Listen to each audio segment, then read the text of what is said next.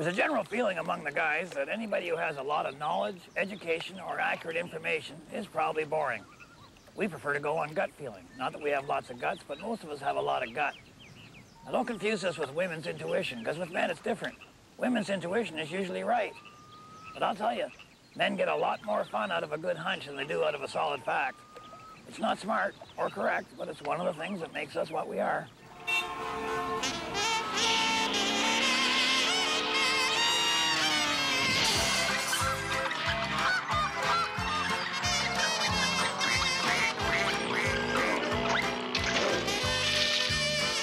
On today's show, Harold's going through some of his normal teenage angst. Bill's got a little squirrel there with a real big nut to deal with. I'm going to do some driving and show you how to find a parking spot, even during rush hour. And now, here's the reason I invented life jackets. My uncle, Red Green!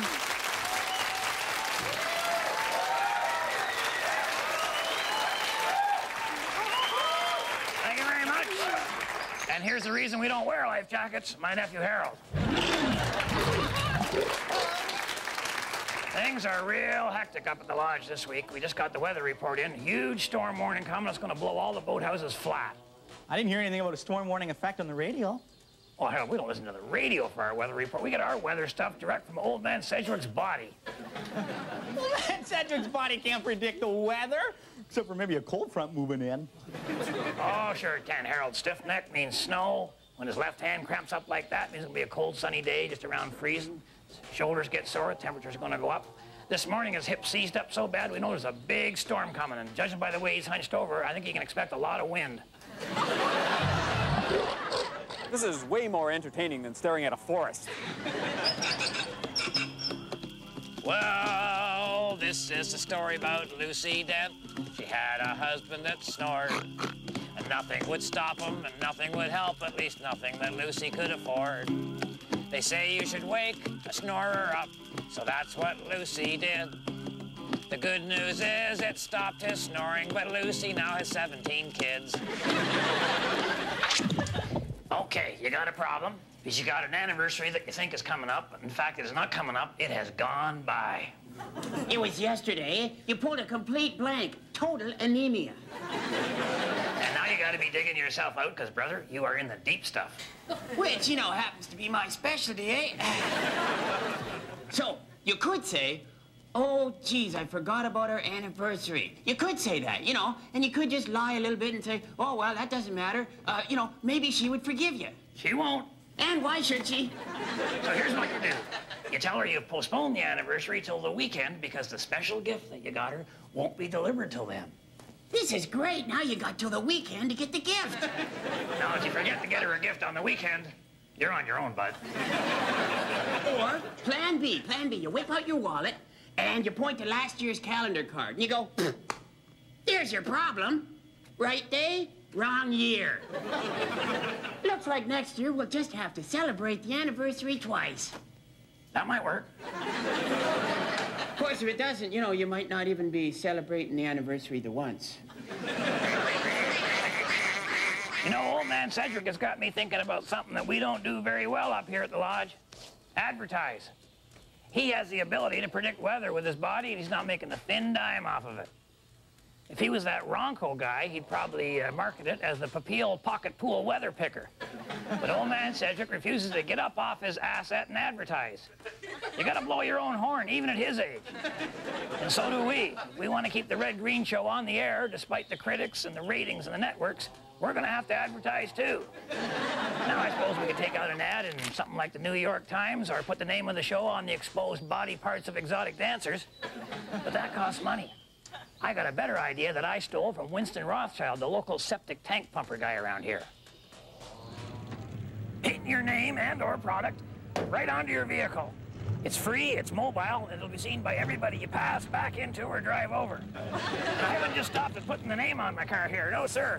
I painted her up just like the Possum van, which is world famous in parts of Alaska. I even put some of the handyman's secret roll bar in here up on the corners. Well, technically, this isn't actually my car. It's Buster's, but I think you'll really like what I've done with it. I even put the teeth onto the front bumper, just like I got on the Possum van. And I put the Possum Brotherhood crest up here on the hood so it'll be spotted by them traffic helicopters. But you know, they tell me that for somebody to be have an ad sink into them, they've got to see it 25 times. Well, you can't drive past somebody 25 times on the highway without incurring a lot of angry gestures or possible gunplay. So I'm saying, why don't I drive this thing at a place where I'll get a rotating high frequency of venues in front of my target audience? Which is to say, I'm going to drive 200 laps in a car race. Car number 11, Red Green from Possum Lodge. Well, obviously, a lot of guys had the same idea. But at least I'll wait. Maybe then I'll stand out a little bit from the rest. Green flag is down and we are racing. And away we go. And the important thing here is in the car race is to get one of the outside lanes so you're out there where the people can see you and just do whatever you can to draw attention to yourself. And I'm kind of scanning the audience, see how many of them are reading the red-green show sign, and maybe, possibly, there's a possibility I took my eyes off the road a little bit too long, and I think it's just Buster's car, just the corner. Oh, Jesus, stalled her. Yeah. Come on. Come on, baby. Come on. Come on. There we go. There we go. And just merge. Excuse me. There we go. Now the dirt is not, that's not a good thing. It's hard to read. Anyway, now I'm in the middle lane, so I'm being exposed to an entirely different set of drivers, but maybe not so much in the stands. And there, I'm back outside. There we go. Nice move. And that car is looking good, isn't it? Glad we watched her. Where's this darn curve again? This car just, oh, Buster, for gosh, how just, oh, no, stalled her. Oh, man.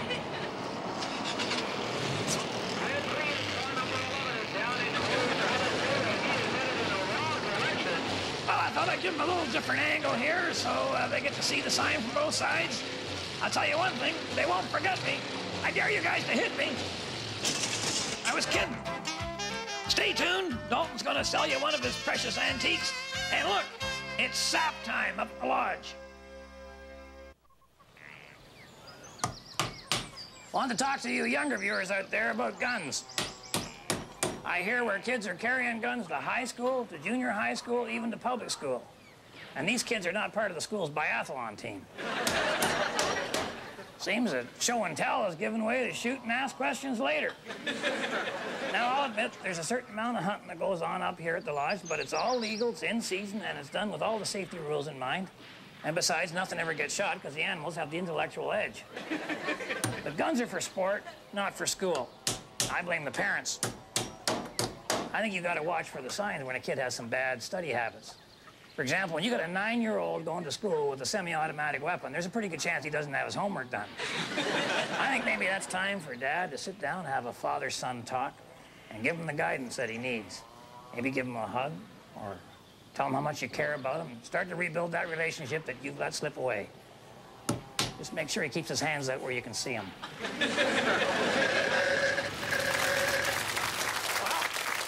We are moments away from the biggest rip-snorting storm to hit this area since the one that washed away Possum Hill.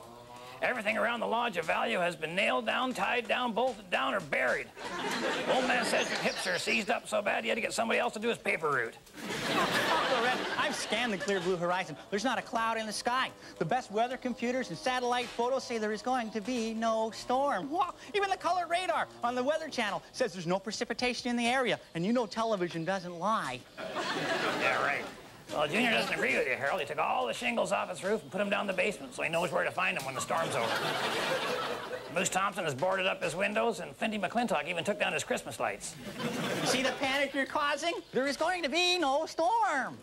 Harold, I'm only going to say this once. If you care about your chickens as much as you say you do, I think you better get out there and tie up that coop and batten down the hatches. Why? Why? Because some old man in the woods with a calcium deficiency in his hip joints? What's that? Wasn't me, Harold. Maybe it was a storm. My chickens. My chickens! Forget it, Harold. They're halfway to Oz by now. You know, to most people, Mother Nature is just a quaint fairy tale. But to native people, Earth Mother is a very real spirit. To me, she's a big sumac named Gwendolyn. We're out here by the main highway at Humphrey's Everything Store to kind of assess the amount of damage done by the storm. and it looks to me like there's been plenty here. That can't be good news for our resident curio and antique collector, Dalton Humphreys. Dalton, exactly how much damage did you sustain out here? Damage? Whoa, not enough for me, I'll tell you. Just wish I'd had a chance to get more furniture out in the rain. Well, you lost me there, Dalton. You know, any antique dealer worth his salt knows how to use weather to his advantage. Now, take your acid rain, your toxic rain, nothing discolors a stain more evenly or ages more beautifully. You can't get texture like this out of a can. Also, rain is good. Oh, rain is good. Yeah, snow is better. Wow. There's nothing like the sense of history you get with freezing temperatures and then a slow thaw. Look at this thing. This is money in the bank. All this flaking paint just screams old to people. You can't fake this kind of stuff with a heat gun. I've tried. No, snow, that's what gives you the perfect flake job. Look at that. So this is why the antique dealers leave all their stuff outside, right? Oh, trade secret. Yeah, precipitation, that's the key, huh? Yep, precipitation, and you know, sun is good too. You know what, this thinning ozone layer has been a real boon to the antique industry. Oh, sure. Here, look at this. Look. How old would you say this is? Mid-40s? Yeah? Bought it brand new 2 years ago, left it on the roof of the old tool shed. Wow. Yeah, it's beautiful. $15 turned to $200. Well, thank you, Dalton. It's always good to know this stuff, isn't it, folks? Yeah. Oh, boy, looks like it's turning nice. Maybe we'll get a heat wave, huh? Those chairs over there just turning like pretzels.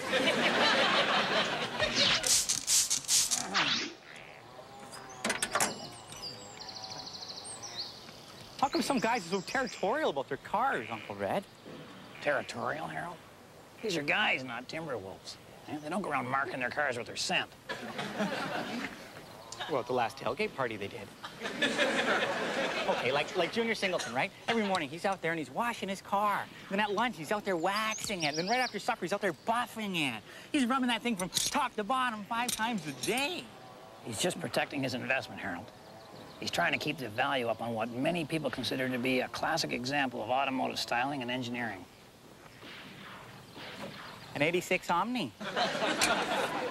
Well, I don't know, Harold. I mean, there's something about a car, that's all. The style, the power, something. A girl in my class told me that a man's vehicle is just a substitute for his you-know-what.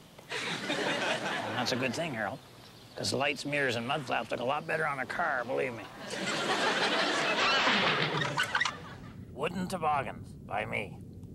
When I go tobogganing, I ride on one that's wood. It's faster than aluminum, and I think fast is good. And wood will bend if you hit rocks, not like sleds made of metal. And wood makes a good stretcher for the ride to the hospital.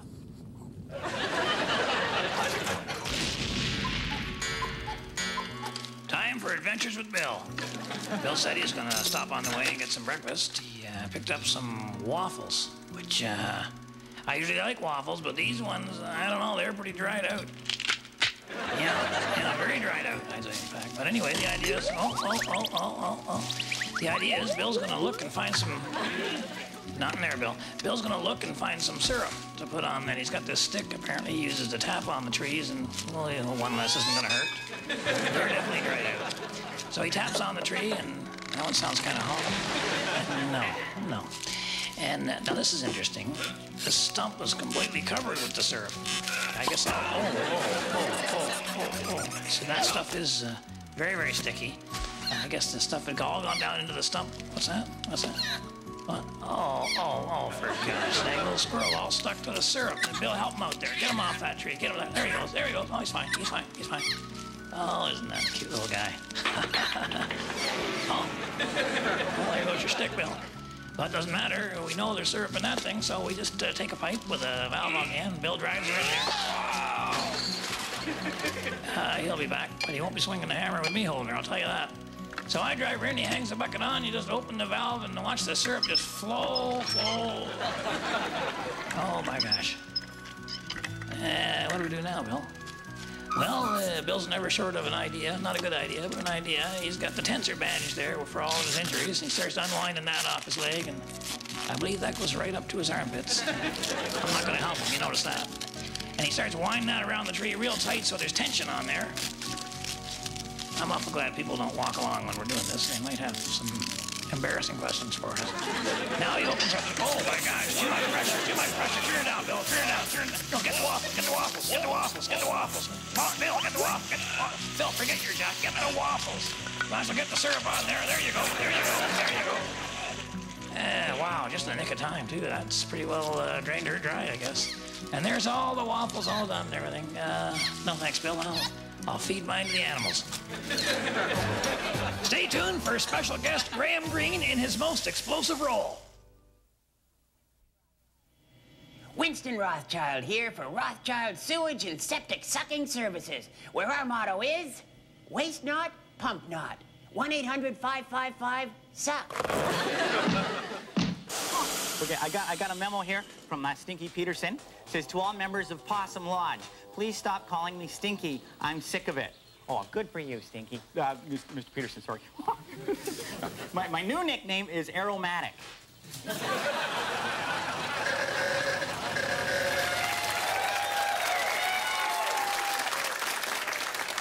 now that was a humdinger. I love the way the storm clears the air. No more paint fumes or diesel fumes. Oh, Harold, I forgot to ask. How are your chickens? You know as well as I do, they flew the coop. Luckily, the coop flew too. Well, I found it 9 miles down the highway. Who says chickens can't fly, eh, Harold? All the little feathers are blown off. Somersaulted into town. Well, you wanted to scramble their eggs. My Rhode Island red, caught under a tree. Little tiny chicken McNuggets. Yeah, I heard, Harold. That's too bad. You know, and the tall pine tree went down, the big one that's been in town for so darn long there. It fell over like a relative at an open bar. That's terrible. That tree's a part of our heritage. Well, right now, that pine tree has the highway completely closed. Life in Possum Lake is ground to a halt. How can you tell the difference? Well, Harold has given us the opportunity to have a chainsaw party. 6 hours and 130 decibels from now, the highway will be open and everybody will have enough firewood to last the winter. Coming, Harold? No, I'm just gonna go look for my last chicken. Well, you know, it's probably under the pine tree. Like in that joke, why did the pine tree cross the road? To get to the other chicken. Okay, here's one now from Moose Thompson. Moose writes, I'm tired of my nickname. It makes me sound big and dumb and stupid. So everyone stop calling me Moose Thompson. My new nickname is Moose Johnson. We're up here with our friend Ranger Gord. Hi, Red. Hi, everyone. I miss you. Yeah, all right, Gord. What are you doing today? Making party invitations, Red, because I realize that people aren't showing up for my get-togethers here at the fire tower because of the bland, ordinary invitations I'm sending out. Well, it may not be that big of a factor. Sure it is, sure it is. You know, I mean, because who doesn't like FEMO parties or sleepovers? So I thought that after the chainsaw party, we could all come up here and I could build a big bonfire and tell a story about the history of Possum Pine. Boy, they'll be scalping tickets for that one, won't they? Oh, yeah. And take a look at this invitation. Is that groovy or what? There's nothing written on this, Gord. Gotcha. See, this is good camp fun. Even the kids can get in on this gag. It's written in invisible ink. And all you need is some lemon juice and a matchstick like this. See? And then you write out your invitation. Oh, for gosh sakes. See? This is a far more interesting invitation. It's environmentally friendly, and it helps people get into the spirit of the party before they even get there. It's true. And it won't stop with invisible invitations. I'm guessing you're going to have invisible guests, too. Great. They can meet all my other invisible friends. And finally, there's one from my Uncle Red. I'm tired of being called Red Green. From now on, I want to be called an unpronounceable symbol that represents the singer who used to be called Prince. And welcome to the expert portion of the show. This week, claiming to be an expert with my Uncle Red is Mr. Edgar K.B. Montrose.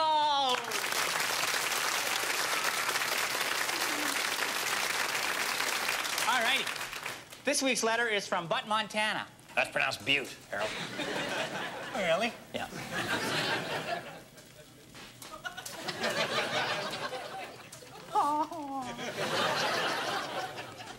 They moved. Now they're living in Butte, Montana. Dear experts, One of the casement-style windows in our dining room is stuck shut. What's the best way to get it sliding again? Well, you've just probably painted her shut there. You gotta cut that through with a razor blade or a sharp knife. That's pretty labor-intensive, Red. Maybe the window's stuck because the house is settling. You see, when a house gets to be, say, 40 years old, it settles and sags and buckles. I've been there. You're still there. Well, in that case, you take apart a couple of 22 shells, you see, and you pour the powder into the corner of the frame. And swoom, you can pop that window out of there in no time flat. That sounds pretty dangerous. Huh? Dangerous? It sounds dangerous. Oh, no, Harold, it's not so dangerous. For some reason, dynamite is one of those expressions that scares people, like nerve gas. So would you blow out the one window, Edgar, or all the windows? Well, if you're going to take out more than one, you're further ahead just to take out the whole house. 15 charges all the way around the perimeter, a double right in the middle of the cellar floor, and you can make that 3-bedroom bungalow get up and do a jig. Wouldn't our viewer have to rebuild his whole house, though? So? If you plant your charges properly, when you blow up your house, your brick and your wood and your plumbing all land in 3 separate piles.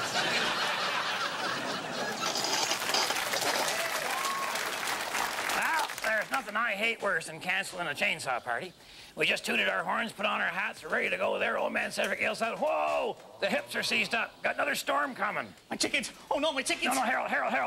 It was just a false alarm. Wasn't the storm. Oh. Turns out he has a medical problem. Wasn't the weather at all. Talk about thoughtless. Well, you gotta think about having a hip replacement. Well, that's exactly what he's doing. He's over at Possum County Hospital right now having a hip replaced done. I thought they would need a donor, but I guess they're going to use a couple of ball joints out of an old Buick or something. No, Uncle Red, they're made out of plastic with Teflon coating. They're excellent. My English teacher had his hips replaced, and he felt so much better, you know. 2 weeks later, he went skiing, broke both his legs. Well, we don't need old man Cedric to feel better. We need him to feel weather. Well, maybe the Lodge can come out of the dark ages and buy, like, say, a barometer? No, we don't need it, Harold. We're going to get old man Cedric's hips. The doctor's going to give them to us after he takes them out. We're going to use them as hinges on the outhouse door. And if you go out there and you pull on the door and she feels stiff to you, you know you're in for stormy weather. Oh, it's meeting time, Uncle Red. Oh, that reminds me. Buster Hadfield found a bunch of your chickens had survived the storm. They were all wedged into the soccer net over at the schoolyard. Oh, excellent, my chickens! Yeah, oh, my chickens! Yeah. If my wife is watching, I'm going to be a little bit late because I'm going to drop by the hospital and wish old man Cedric the best of luck with the hip replacement thing. And while I'm there, I might just browse through the hospital parts department, you know, for future reference. And to the rest of you, thanks so much for watching. On behalf of Harold, myself, and the whole gang up here at Possum Lodge, until next time, keep your stick on the ice.